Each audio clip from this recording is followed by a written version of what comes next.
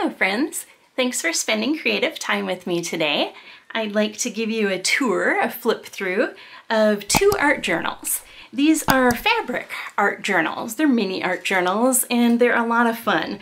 They were made almost 20 years ago by me, and there's a reason I pulled them out now because I'm going to be adding to one of them, and I'll link any related videos, future videos of adding to it in the description of this video. So these are both called decos. Decos are, I was really involved with the mail art community a couple decades ago when you make a book. So I made these two books.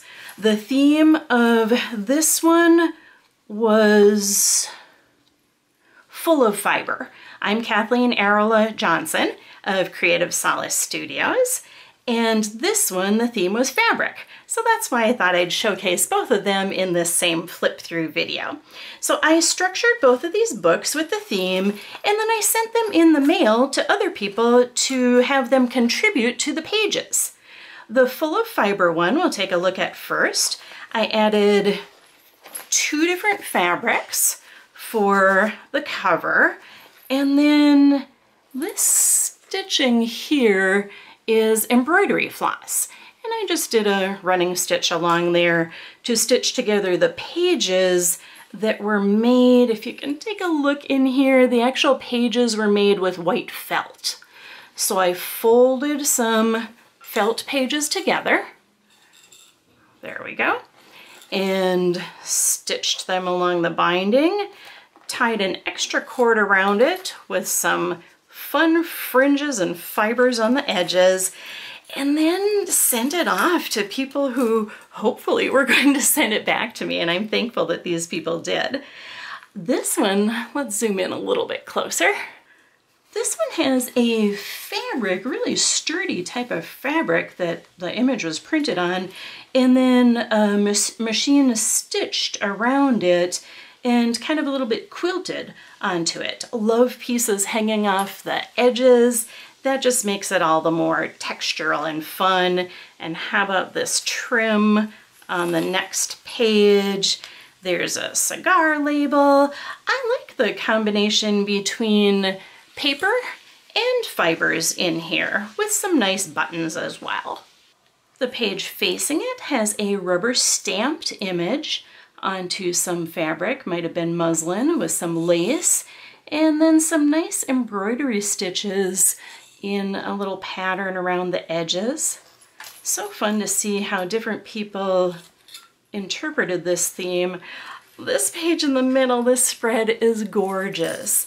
This is actually an art doll that was crocheted, attached in here with these exceptional fibers that were sewn in here, and I can see the name on this one. Thank you to Penny Gamble. I did message her after she sent this and told her how gorgeous it was. She actually sent me a copy of the book that she got the pattern out of. This is called Creative Crochet Dolls. There's 50 designs in here, and it's designed by Noreen Crone-Findlay. Check it out. All of these crochet yarn patterns. Here's the pieces that make the dolls. Really exceptional book. So I just wanted to point that out and give a shout out to Penny for this really cool page. And then look at how fun here. Little embellishments stitched in, ribbon around, buttons. Nice to have some pages that go across two sides, a spread, and some pages that are just one side. Fun to see what people come up with. Last one has some really nice ribbon embroidery knotted into a bouquet of flowers.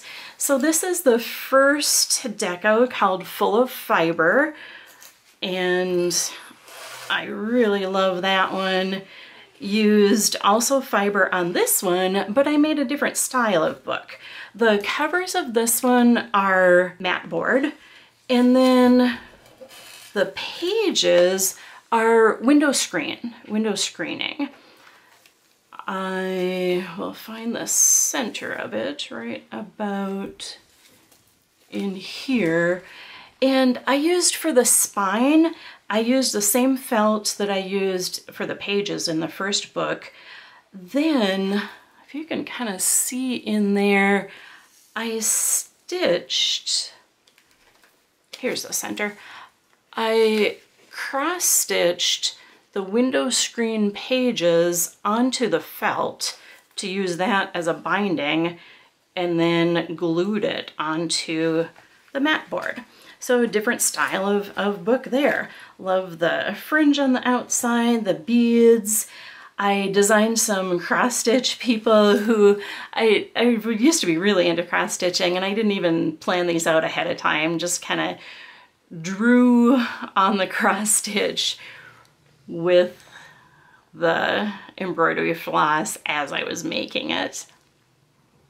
I think now I used fray check around the edges so it wouldn't unravel. 20 years hasn't unraveled, but I think now I might even add a little sparkly stickles on the edges to secure it even further. So let's do a flip through of this second one with the title Fabric. I did the outside and the inside covers, and then the pages were again by other artists, some of who I can kind of still see their names on there. Buttons, lace, embellishments, some more ribbon embroidery, kind of like a little tutu there, and different fabric patterns. Love the beadwork. Stickers, you can put stickers right on top of fabric as well. Look at this fun pocket envelope here.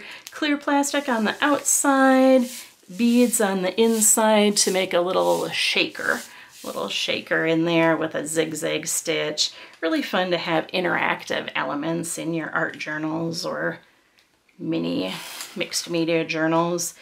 Here's a dress on a little hanger. Just love all the different ways that people interpreted the theme. Take a look at this one. This has a lot of yarn in there, so it kind of gives the look of felting.